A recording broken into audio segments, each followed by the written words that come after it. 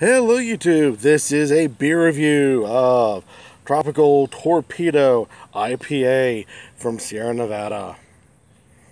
According to the bottle, it's a 12 fluid ounce bottle, Sierra Nevada Brewing, Chico, California, as well as Mills River, North Carolina. Interesting. Oh, wow.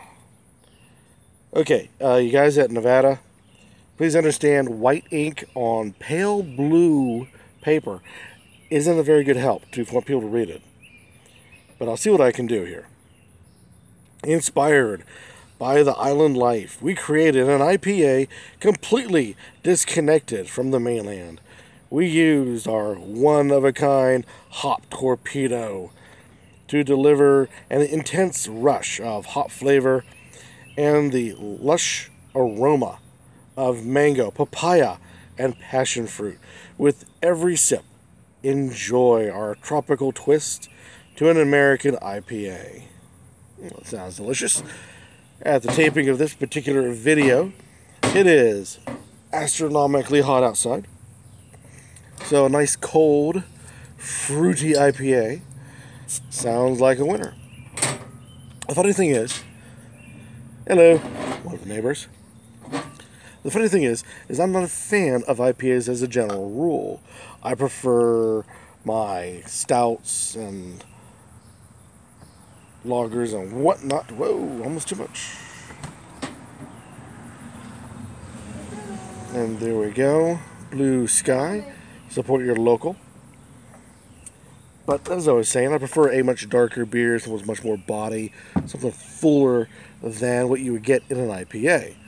But like I said, at the taping of this particular video, it is horribly hot outside. So maybe something light should tickle the fancy. But as I give this review, keep that in mind that I do prefer fuller flavored beers, wines, and whatnots. And I usually find IPAs to be too heavy in one direction and too light in others. So here we go. It is a nice dark gold, almost a fruit-like color to it. On the screen, from what I can see on this part of the camera, it is a darker beer than what I am catching on this side of the lens. This looks almost like a dirty lemon, where it looks like on you guys, it looks like a dirty orange. It is a tight lace, the head is lasting a long time, and there is plenty of carbonation coming right on up.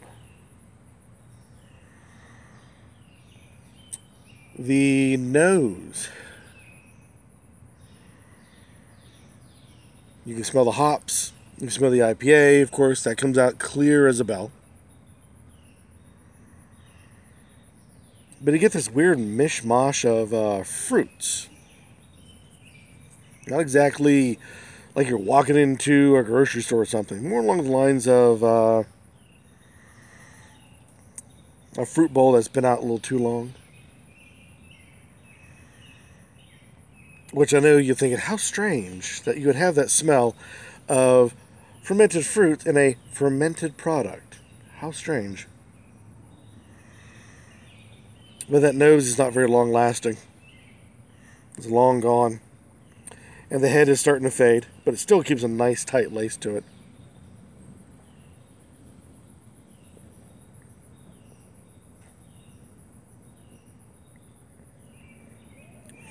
The hops of the IPA comes out clear as a bell.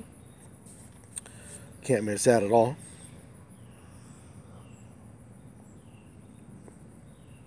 Very short hang time, considering. But what seems to combine with, if almost fighting with, is the fruit flavors. Now, I know that it says here on their hard-to-read label that we have mango, papaya, passion fruit. I'm getting no papaya. I'm getting no passion fruit. Hints of mango. But what I get predominantly is grapefruit. Now that could be just me. You guys out there are going to have to give it a try and see what you think. Whether or not this has grapefruit in it. I honestly thought it did, since I got 2 bottles of this before. Tried it earlier in the week on less heated day. And I could have sworn that it was a grapefruit beer. But There's no grapefruit listed at all on the label.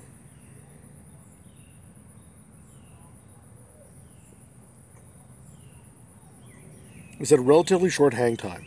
Relatively. The hot bitter comes out, and grapefruit.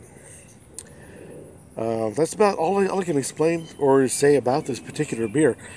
It is perfect because for this hot summer, like I said, I appreciate a darker, more robust flavors.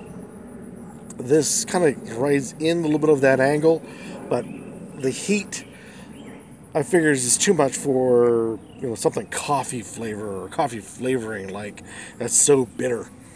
That I wanted something a bit more, lighter, more fruit-like. And this seemed to hit the bill, and it actually does on this hot, steamy summer day. But don't take my word for it. Try it yourself. Any comments down below would be greatly appreciated. Or better yet, as I always say, go out, buy it, try it, make a review of yourself to let the rest of us in the YouTube community know your thoughts about Tropical Torpedo. Oh, that carbonation's come back on me already. And let us in the YouTube community know your thoughts about this particular Sierra Nevada beer. So we all may be on the same page. Well, we'll never be on the same page. But still, let us know your thoughts about this particular product. Until next time, keep on drinking.